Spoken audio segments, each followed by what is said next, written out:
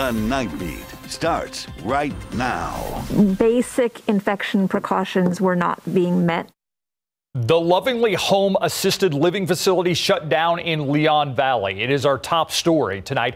The facility had 5 positive COVID-19 cases, including 1 death. Staff at the facility given 5 days to find new homes for their residents. Metro health officials say the shutdown comes because they were not practicing safe health procedures.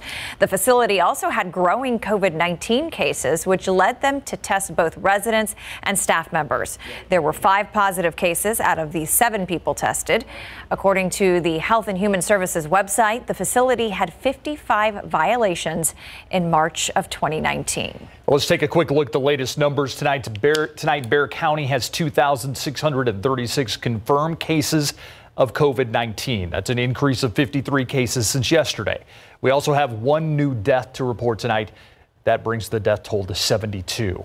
When breaking these numbers down, 32 of the new cases are from the community, 2 from congregate settings, 19 are still under investigation. 91 people are hospitalized, 40 are in intensive care, 25 on ventilators. 60,000 tests have been given in Bexar County so far. A maintenance employee at VIA has tested positive for COVID-19. The employee was last at work on April 9th. VIA officials say the employee had little to no contact with the public. However, they were in close contact with someone who did test positive for the virus on May 15th. As of now, 2 administrative employees, 1 maintenance worker, and 7 VIA operators have tested positive. Into other news, the Southwest Research Institute right here in San Antonio hoping to equip rocket engineers with knowledge that's quickly disappearing. Southwest Research has had a hand in many of NASA's projects. Now they're offering a first ever course this fall that may help current engineers share some of that knowledge. The Night Team's Patty Santos reports. 3, 2, 1. All eyes will be on the sky this weekend for the expected historic SpaceX launch. And it's future moments like this that Grant Musgrove hopes he can have a hand in helping to continue. You really don't have to do much other than just be open and want to help teach others how to do this kind of stuff. Musgrove, a research and development manager at Southwest Research Institute, will be welcoming rocket engineers this October to a liquid propellant design and analysis for launch vehicles course. Basically, the engineers that know the fuel system that makes rockets go, something that becomes way more complex in outer space. So you don't have any gravity keeping your propellant at the bottom of the tank, which you would pull from to start the engine. That fluid, that propellant, is actually just floating around and climbing up the walls just due to surface tension. Musgrove says it's the first course of its kind. One of the reasons why we're doing this course is because there really isn't a good place to get this kind of training anywhere. It's generally on the job. He says with the biggest innovations made by NASA's top experts more than 30 years ago and those experts now retiring, it's time to pass on the knowledge. There's a lot of companies that are subcontracted that provide a lot of components for these rockets. And so sometimes they need analysis work done. Sometimes it's a small company that is just doing a smaller type of rocket, not big launch rockets. SWRI has been involved with several NASA projects in the past and currently, including the exploration of Jupiter through the Juno mission, studying the sun's atmosphere, and sending satellites into orbit. Patty Santos, KSAT 12 News. As we mentioned earlier, the SpaceX rocket launch is scheduled to happen tomorrow. It'll be the first launch from American soil in nearly a decade. That launch is scheduled for 2:22 p.m., but the weather forecast will once again determine whether the rocket will actually be able to take off. You can watch the launch live right here on KSAT 12 and on our website. We'll have multiple live streams of the launch that'll actually begin at 10 a.m. Water parks reopened today as part of phase 2 for Governor Greg Abbott's executive orders to reopen Texas. However, you might not see crowds just yet. Many water parks announcing they won't open until mid-June. Under the governor's orders, water parks have to limit capacity to 25%. Child play areas and video arcade areas within the parks are also to remain closed, and park visitors must be in groups smaller than 10. Despite the governor's approval to reopen, many parks are waiting.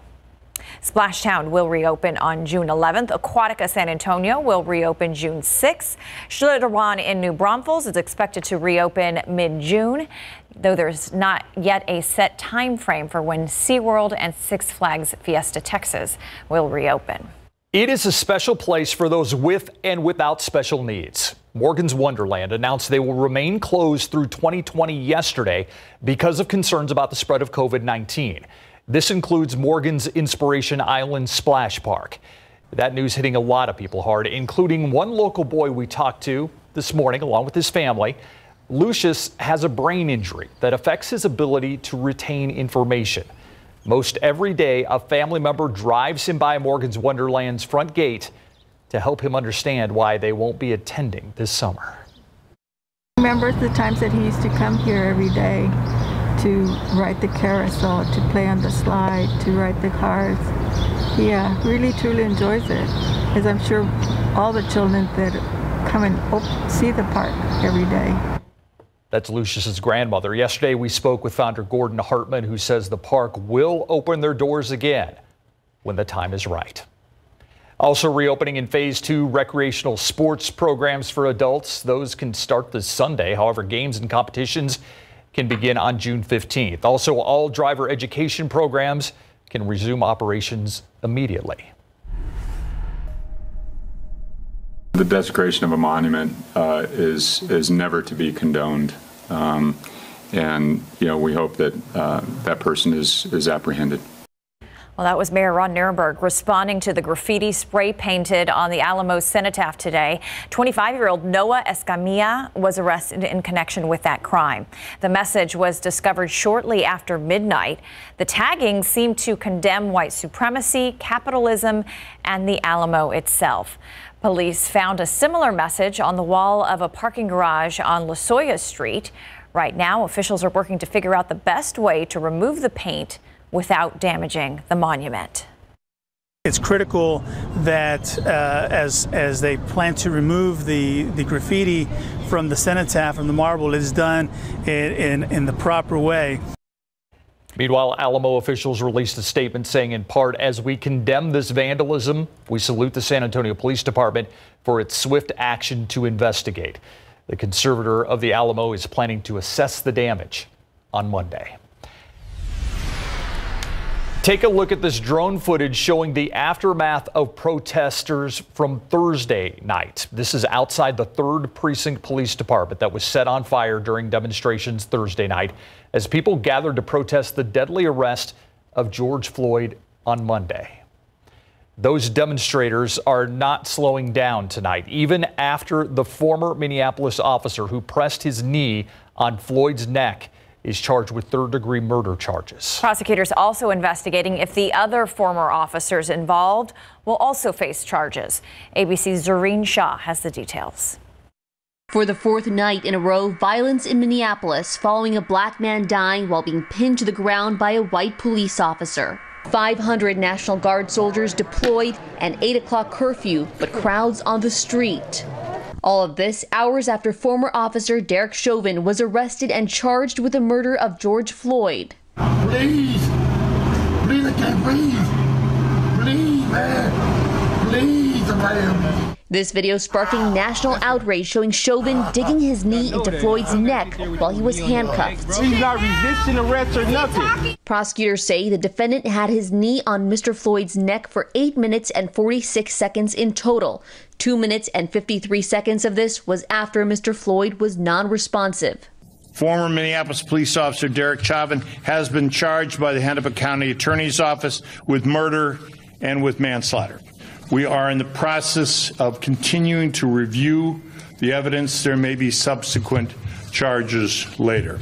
ABC affiliate KSTP was there as Floyd's girlfriend reacted to the charges. This is the piece of justice. This is the first piece, and it needed to be done. It's time. Other officers involved in Floyd's arrest, To Tao, Thomas Lane, and J. Alexander Kung, were fired. They are under investigation. I anticipate charges. Following charges against Chauvin, nationwide protests continued. These protests in Atlanta. And tonight, a newly found video of George Floyd shows him in his own words, talking about breaking the cycle of violence he witnessed. One day it's going to be you and God. You going up or you going down. Floyd's family says through a lawyer they want to see Chauvin face first-degree murder charges. They also want to see the other officers involved arrested. Zoreen Shah, ABC News, Los Angeles. Meanwhile, here in San Antonio, a peaceful, vigilant march is expected to fight for justice for George Floyd. The event is scheduled for Travis Park tomorrow at 5 p.m. It's being organized by the Autonomous Brown Berets de San Anto through Facebook. They plan to bring awareness to police brutality while remembering those who have lost their lives to the issue. Those in attendance are asked to wear a mask and practice social distancing. I have a bit of good news for you here. The aquifer, it's up again today, about 0.7 of a foot. But let's go back since our rains began about May 12th. The aquifer is up over 10 feet, and now we're 5 feet above the May average. You know, right before the rains began and we got into this active pattern, we were within a week or so of stage 1 restrictions. And the rain came, and now we're far from those stage 1 restrictions. So that's nice. One side effect of the rain, of course, is mold. It's high again today, the count of 9,600, almost 9,700. Temperature-wise right now, 72 in Bulverde. Randolph's at 74, Hondo now at 75. When we wake up tomorrow, I'm thinking mid-60s for a good portion of us, but lower 60s as you get in parts of the hill country. Even Bernie area, about 62 degrees, and Pleasanton, 68. All right, I'll talk about our next chance of rain, which does come this weekend, in a few minutes. Thank you, Adam. Still to come on the Nightbeat, how one local organization coming together to help the homeless and their pets in need during this pandemic. Plus, it's on to the next stage in life for Jefferson High School seniors. See their special graduation celebration coming up next.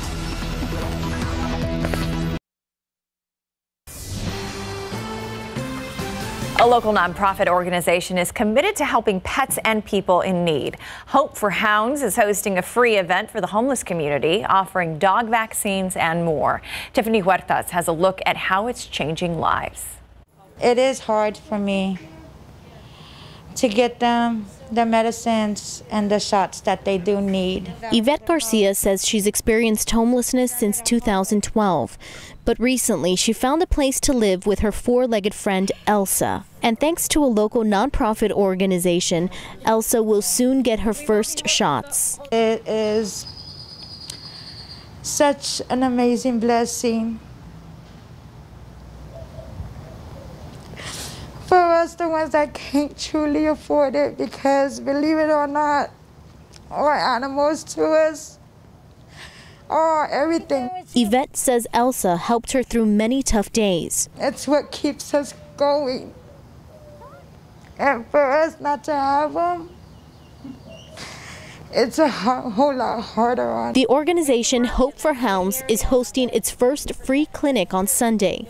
Their mission is to provide free vaccines, health checks, and spay and neuter services to the dogs of the homeless population. We're going to be providing full vet care, wellness check, basic vaccines as a three-year rabies, Bordetella, Parvo, distemper. Founder Ross Powell says the concept began while volunteering at Church Under the Bridge, another nonprofit organization helping the homeless community. My wife and I served down at Church Under the Bridge every month, and we saw while we were feeding them, we saw there was a lot of dogs with them as well. Powell knew they had to do something. We want them to know that people care about them, that they're not marginalized, that people do care and love them.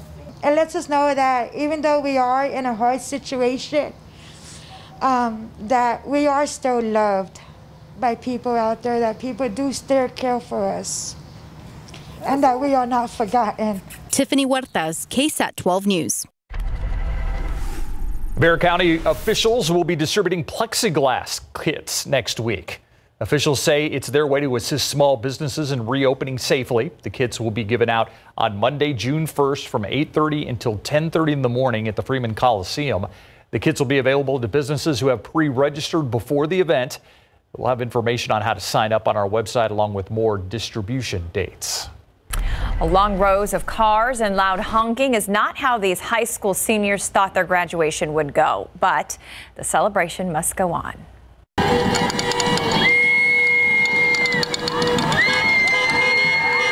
Dozens of cars and trucks showed up with balloons and decorations to send off the Jefferson High School class of 2020. The car graduation parade was organized by school officials to make sure the students didn't feel like they missed out on being acknowledged for their accomplishments. It's something that I think it's going to be a memory for them, since this is, everything going on. And I think with this is bringing everybody more closer. Staff and parents say they wanted to do this parade to show their support of the graduating seniors. I'm glad they did. Our Greg Simmons went to Jefferson. Did you know that? Yes, we did. Tomorrow on GMSA, we're continuing to showcase graduating seniors who are making a big difference even in the midst of this pandemic. During our Great Graduates segment, we're going to introduce you to a young man who is also graduating with his associate's degree. You don't want to miss his story and why he is so passionate about helping others. It's tomorrow on Good Morning San Antonio. Take a live look outside with live cam. 77 degrees out there, weekend upon us, and I'm ready. Yeah, we're all ready for this weekend, especially because it's not going to be anything like the past several days that we've experienced, and even last weekend's weather when it got all active. But I do want to take a look at the rain chances, because they do jump up a little bit, particularly into Sunday. And that's mostly Sunday afternoon and Sunday evening. Now, that doesn't mean we're looking at any strong thunderstorms, but rain chances are back in the picture. And actually, this rain shouldn't be coming at a cost, which is nice. I do want to show you some beautiful photos from this evening. Here's our sunset. This one was taken, I believe, on the north side of town, looking at our gorgeous sunset, and you can't beat this from Canyon Lake. Look at all that spectacular color. We had a beautiful sunrise that looked very similar, and then a sunset. Very rewarding this evening. And the reason we got that nice color on the clouds because we had those high, thin clouds streaming overhead. Then that low angle light bounces off them and you get those nice colors, but no rainfall out there to speak of. And actually today we were close enough to the upper level high, which is over the Four Corners, close enough to it to influence our weather enough to give us a nice sunny day. And tomorrow's going to be the same. However, there's this little feature right down here just south of Brownsville, and this little circulation in the upper levels. That's an upper level low pressure system, an upper level disturbance. That's going to be meandering its way slowly basically into Mexico, but very close to Texas, and then arcing its way toward us in the days ahead. And that's why you saw those elevated rain chances by Sunday and on into next week. So let's talk about this feature. There's that broad circulation. It's going to move its way into Mexico tomorrow. We'll still have a sunny day. It's really not going to be all that different than today. Bright sunshine, 60s in the morning, near 90 in the afternoon. Then we get into Sunday. It's creeping a little closer to us, slinging moisture our way. So we'll wake up to clouds in the morning and maybe even a few showers far south of town and especially closer to the coastline. Then we get into Saturday afternoon, more clouds than sunshine, and these showers start to pop up. Now, it's not going to be the kind of rain that everybody gets, but it is going to be more of that more tropical in nature. Those big fat raindrops, real heavy downpour for a period of time, some lightning and thunder, but we're not expecting these storms to become rowdy at all. Just some heavy rain associated with them and some snap, crackle, pop to go with it. And scattered, not everybody's going to see it. 89 was our high temperature today after a morning low of 68. Right now we're in the 70s. 72 in New Braunfels, Stinson is 76, and Helotes currently at 72. Still hanging on to 83, though, in Del Rio. That's one of the warmer locations. Not overly humid today. I don't know if you noticed that, but we had that northerly breeze, and that kept that really humid air, the thick humidity, right along the coastline. And it's still there, and I don't anticipate a resurgence of that moisture until we get into Sunday. So as for your day tomorrow, 65 in the morning, mostly sunny all day long, near 90 in the afternoon. So again, it's going to look and feel a lot like what we had today. Then we get into Sunday. Temperatures don't change much. Morning in the 60s, afternoon in the mid 80s. But you add the extra cloud cover and that chance of rain, about 40% coverage, I think, across South Texas. Again, some downpours here and there. Same story into Monday. So Monday and even on into Tuesday, we'll have those scattered showers and weak thunderstorms is what we're expecting. Just garden variety activity. Should give some folks some good rain, more soaking rain to put a dent in that drought and continue to fill the aquifer. And those rain chances as of now start to taper off as we get farther into next week. So not too hot though. Look at that. Mostly in the 80s to near 90. Yeah, not bad. Thank you, Adam. All right, both of my grandmothers were very strong women. Yeah.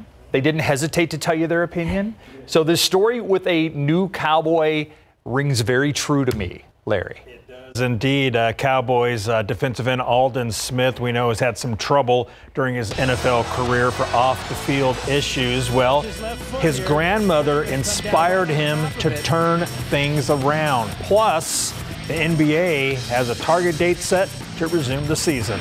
Coming up. Friday, July 31st, that's the target date the NBA has set for its return, according to multiple reports. That's 20 weeks after play was suspended due to COVID-19. We still don't have a format, but the Woj says next Thursday the NBA Board of Governors will plan to vote with an expectation that owners will approve Adam Silver's recommendation on a format to restart the season in Orlando, sources told ESPN.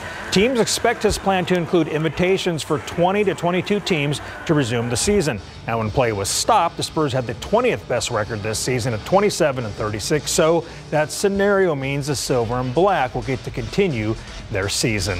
The Dallas Mavericks reopened their practice facility Thursday for limited player workouts. Team personnel sprayed down equipment before taking it inside the facility. As of Tuesday, the Mavericks were one of 8 teams yet to reopen their practice facilities, joining the Spurs, Celtics, Knicks, Bulls, Pistons, Wizards, and the Warriors. Pro football coverage powered by Davis Law Firm. Cowboys defensive end Aldon Smith is on the comeback trail following a promising start to his NFL career. He was drafted by the 49ers in 2011. He had 33.5 sacks in his first 2 seasons. Then in 2013, alcohol and substance abuse derailed his career. He last played in the league with Oakland in November 2015 when he was suspended for violating the NFL substance abuse policy. Last week, he was reinstated by the league, and today he told reporters that his ailing grandmother implored him to change his life before she died of complications from Lou Gehrig's disease. My grandma passed last year, and she was somebody who I was very close to. And around the time she passed, my life wasn't where I wanted it to be. And before the last time I seen her, she was able to, get some words or get a message to me, and that was just, do better and basically go out here and get what you deserve. And that stuck with me. The 30-year-old Smith says he's out to prove he's the same player, but a different person. Houston Texans defensive end J.J. Watt is getting ready for his 10th season in the NFL. They drafted him in 2011. And the last 4 seasons, though, have been tough on J.J. because of injuries. Last season, he was placed on injured reserve after 8 games with a season-ending torn pec. He's a 3-time NFL Defensive Player of the Year, but he's missing what he wants the most, and that's a Super Bowl championship. I feel good. I mean, that's the goal. That's why we're here. You play the game to win a Super Bowl. That's the goal. So that's the driving force. I mean, it's among many things, obviously, but that's always number one, is to help your team, help your city get to that game and to win it. JJ also said he hopes to play his entire career with the Texans. And coming up after the break, a beer company poking fun at the Houston Astros.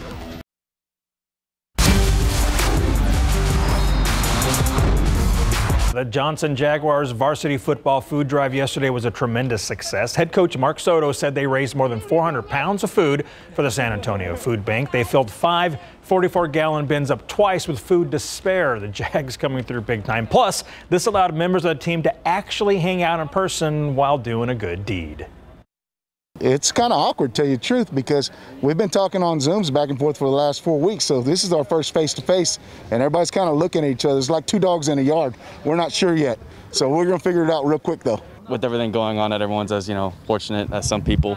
And I know this community comes out and supports us on Friday nights, and it's good to give back.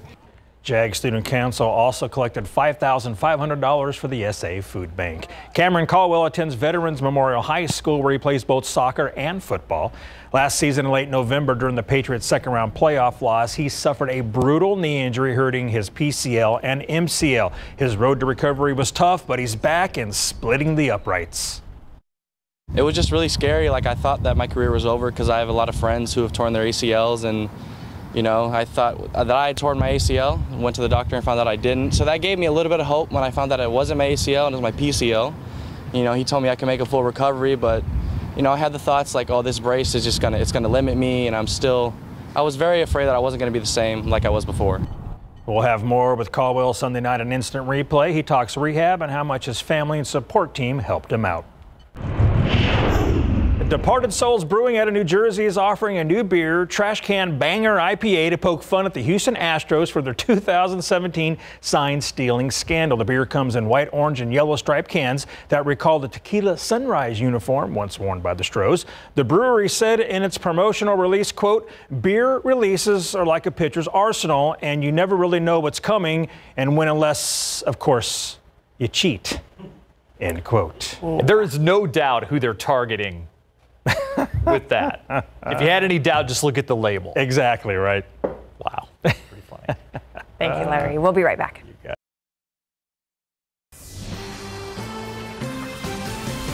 The coronavirus pandemic continues to take a toll across the country, with over 20,000 new confirmed cases and more than 101,000 deaths so far. At least 14 states have seen an increase in cases. Businesses are continuing to slowly reopen, with many taking major precautions to keep employees and customers safe. ABC's Zareen Shaw has the story. As some Americans return to work, major changes are being made to keep employees safe.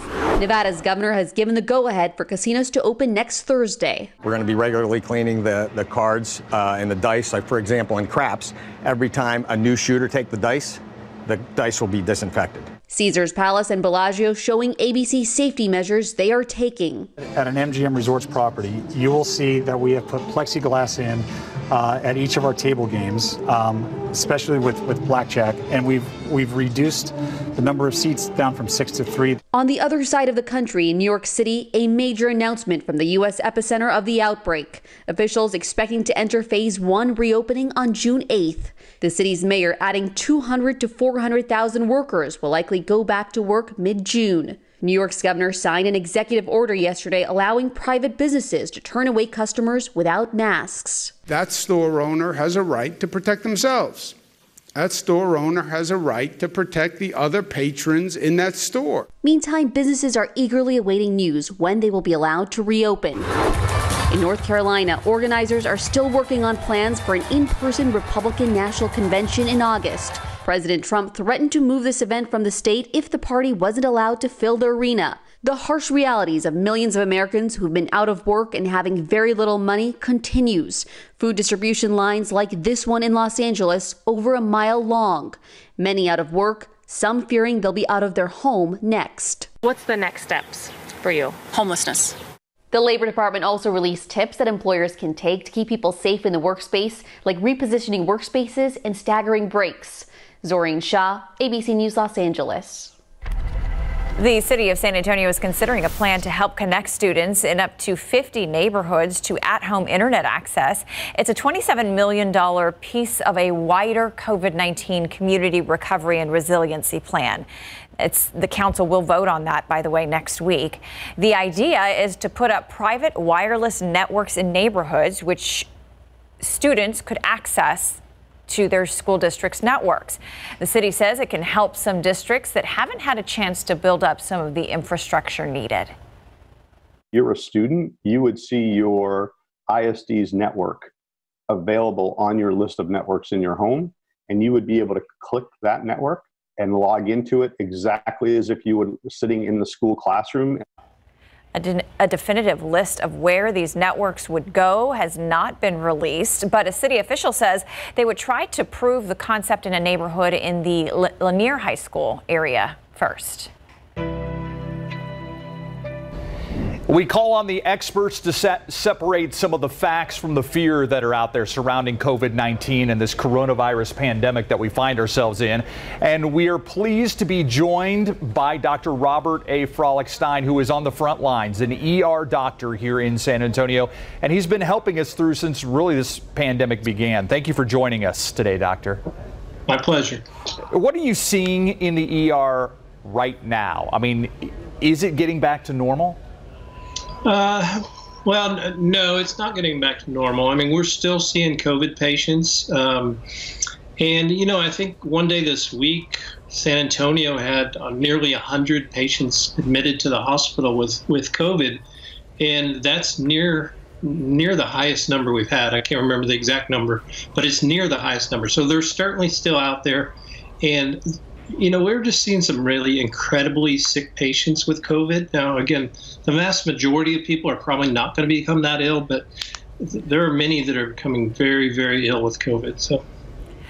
Now, Dr. Froelich-Stein, I know that we've spoken to you in weeks past, and one of the things that you mentioned was that you weren't seeing patients coming in for things that they normally would, a heart attack or just, day-to-day things that the emergency room typically sees. Are you still seeing that, or are you seeing a sense of normalcy in regard to that folks are feeling the confidence to come back in?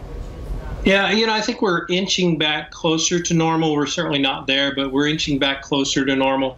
I'm certainly encouraged that I think the feeling out there is that, the ER is the place to go. If you think you have a critical illness or if you're injured severely, come to the ER. And the fact that more people are coming makes me at least hopeful that they know that it's a safe place to go. It's a safe place. And that's the thing I don't know that we can say enough, and it seems like we say it in every time we do this interview, but you work at Methodist. Somebody walks in the door at Methodist ER, what's the first thing that's going to happen?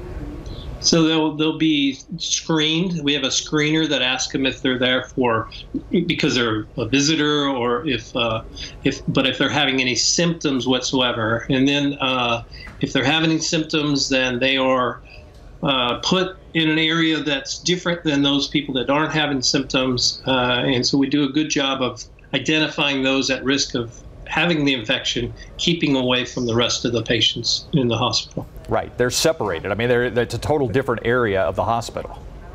Correct.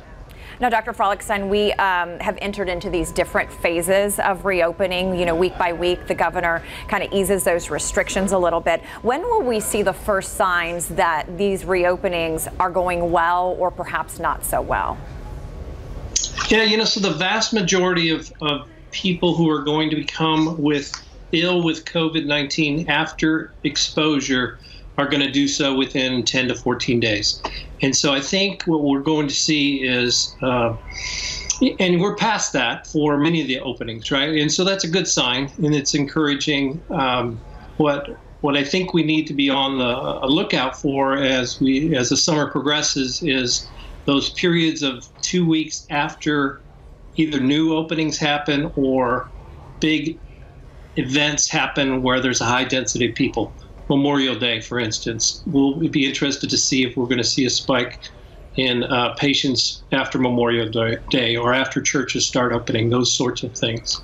And would you say like 10 to 14 days? That's kind of the would you call it the incubation time where we would see some people become ill? Correct. Some people are sooner than that, but I think it's 90% are going to become ill or are going to be ill within 14 days. Some other hospitals around the country are seeing younger people suffering from heart problems or heart attacks or strokes that are related to COVID-19. They do a test and they find out that they did have COVID. They just were asymptomatic, except for these particular things with their heart. Are you seeing any of those instances in San Antonio? So we're certainly seeing patients who come in for another reason that we test because they're going to need to go to the operating room or for whatever reason we test for COVID and they are positive. We've seen that in patients with hip fractures, etc. I think what you're referring to is that this virus is it's peculiar in that it appears like it has caused heart attacks and strokes in some pretty young people without otherwise risk factors. I personally have not seen that. I don't think any of my colleagues have seen that, but I think that's more of a statistical anomaly than anything, right? There's not that many of those that happen, so it wouldn't be that rare that I wouldn't personally see it. It's just one of those peculiar things this virus is causing. And before we go, do you have any final words or some parting thoughts for our viewers? I urge people not to get their guard down. I mean, this, it kind of feels like, oh, we're through this. And in some sense, that's true. I don't think we're at risk, or at least I think the risk of us being overwhelmed, the healthcare system being overwhelmed, is pretty low at this point. My biggest fear going into this was working in the emergency room, seeing people literally dying in front of me, and I couldn't do anything because the resources weren't available. I don't think that's going to happen anymore. But this virus is still out there, and it's still a dangerous virus.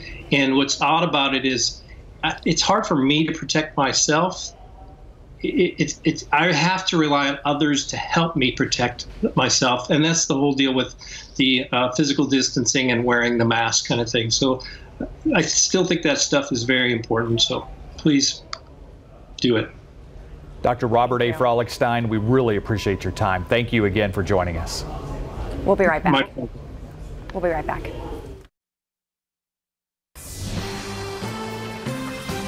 Researchers are learning more about the risks that cancer patients face if they become sick with COVID-19. Patients with advanced cancer were more than 5 times more likely to die. Researchers looked at data from 928 COVID-19 cases between March and April. They found that even if their cancer wasn't spreading, the coronavirus infection nearly doubled their risk of dying.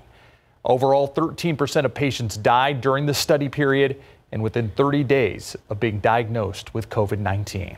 More than 300 employees at a North Texas meat packing plant have tested positive for COVID-19.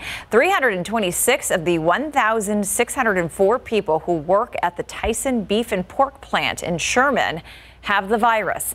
That's about 20% of its employees. More than 200 of them were tested by state health officials. The rest were tested by their own health care providers.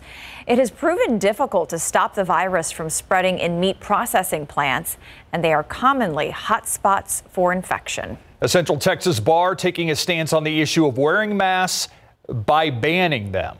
The Liberty Tree Tavern in Elgin, that's east of Austin, has a statement posted outside that says if patrons feel a need to wear a mask, they should probably stay home until it's safe. Elgin has a population of about 10,000 with 52 reported COVID-19 cases. Other businesses there do require masks or have made wearing them optional. The ban at the Liberty Tree has locals on both sides talking. They're taking chances they don't need to take, especially if they're in public service. I don't know anyone personally, and I know a lot of people in Elgin, and I know no one personally that's gotten the virus or that has died. The people who have gone to the bar say it's taking some social distancing measures. Bars that reopen are supposed to keep in-person service at 25% occupancy. Video games, they're another way to stay busy at home, and you don't even have to be a serious gamer to get in on the action. Online video game services are available by subscription, and as 12 on Your Side's Marilyn Moritz tells us, you don't even need a gaming console. Like a lot of us, Molly Davis has been stuck at home for weeks. For a little entertainment, she logs on to video games. My console of choice is definitely Nintendo Switch. You can lose yourself in a game. It's really helpful when you have so much downtime. Even if you don't have a Nintendo Switch, a new crop of video game subscription services from big tech names like Apple, Google, and Microsoft can be played on a device you already have. It's similar to Netflix, where you pay $5 to $10 a month, and in exchange for that, you get access to a library of hundreds of video games. You can either download these games or stream these games and then play them on whatever device you have available. If you have an Apple computer, iPhone, or Apple TV, you can check out Apple Arcade for $5 a month. Microsoft's Xbox Game Pass is another option if you want to play popular games like Halo on your PC. Then there's Google Stadia. You can play on a phone or tablet or TV if you have a Chromecast Ultra streaming device with a controller. To stream video games, you need to be sure to have a strong enough internet connection. It's also helpful to have your router nearby in the line of sight. And here's a bonus if you're home alone. You can play many of the games with friends. Being able to chat online while we play, it feels like they're in the room with you. Marilyn Moritz, KSAT 12 News. Live look outside with live cam right now, 77 degrees. What kind of weekend do we have in store? When you look at it compared to Saturday and today, kind of a 50-50 weekend, but Saturday is not going to be a washout. We'll just see our rain chances start to elevate later on in the day. So a sunny Saturday, it's really going to be a lot like what we had today. Rain chances return on Sunday, especially as we get deeper into the day. And overall, the 7-day forecast not overly hot compared to what it could be this time of year and what we've already experienced. So let's get right to it. Talk about a rainfall. I love this. After all the rain, 5.77 inches so far this May. That's 2 inches above average. All right. Now you look at the annual precipitation since January 1st, we've had 13 inches, and that's about 1.5 inches above average. Satellite and radar just show some high clouds streaming overhead. We'll probably be greeted by those again in the morning, but overall a very sunny day and a very pleasant Saturday. We're close enough to the upper level high that's parked over New Mexico to give us a nice day today, and then also as we go into tomorrow. But not far to the south of us is this circulation right here, that counterclockwise circulation. That's an upper level disturbance, and it's just drifting around right now. But indications are it's going to get closer to us as we get on into Sunday, lasting into the first part of the week. So there's the upper level low. Already developed some showers down in deep South Texas, the Valley, Mexico, and even over the Gulf of Mexico. And it's going to throw some of that moisture our way, I think, in the coming days. So we get into tomorrow. No big changes. The low isn't all that close to us to really give us a big influence. The high is going to win out in that situation. Bright sunshine. Then we get into early Sunday morning. I think we'll wake up to a decent amount of cloud cover over spreading South Texas. It only thickens throughout the day, and then some showers scattered in nature by the afternoon and evening on Sunday. So again, not a washout, just some scattered rain chances later on in the day. And I do think some of those will turn into some hefty downpours, the tropical downpours that we sometimes see. Heavy rain, a little bit of lightning and thunder, but we're not expecting anything strong or severe. So near 90 on your Saturday, 60s in the mornings all weekend long, 85 by Sunday afternoon. Then we get into Monday and Tuesday, and we don't see a big shift in our weather pattern. We're going to keep those scattered or 40% rain chances through Monday and Tuesday. And as I mentioned, not too hot, upper 80s to near 90. We'll be right back after the break. A tornado touches down in San Antonio, leaving debris everywhere and some homes severely damaged. This week also brought people together to remember the lives of soldiers and our military who made the ultimate sacrifice to protect our nation. Here's tonight's Nightbeat in review.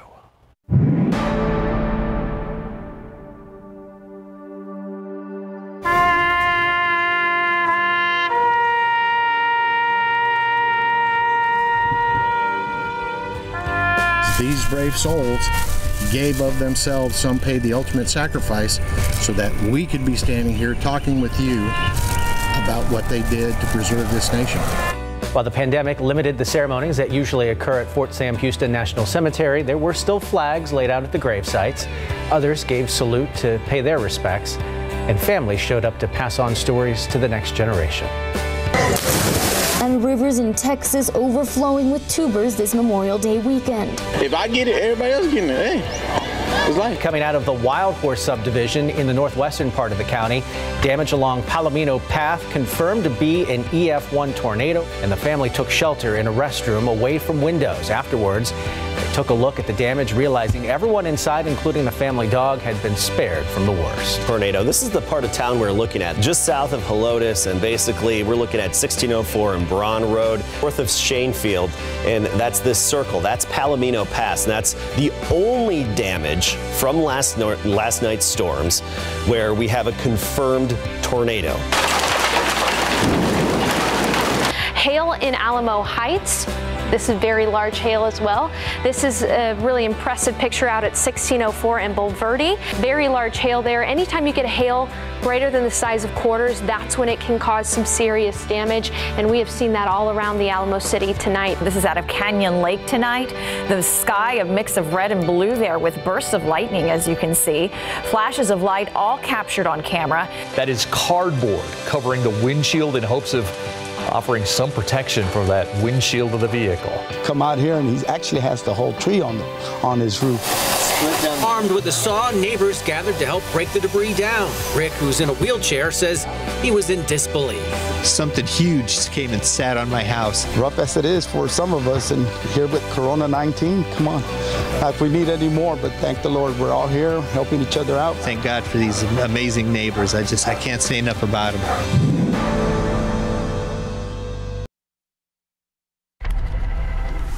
All right, check this out. Someone who works at the Brookfield Zoo in Illinois started painting rocks and putting them around the zoo just to make people smile. There are nearly 60 of them, small rocks with animals, flowers, encouraging messages scattered throughout the zoo. The artist is a mystery, but the zoo is hoping their rocking good idea encourages others to paint their own rocks at home and post them on social media with the hashtag Brookfield Zoo Rocks.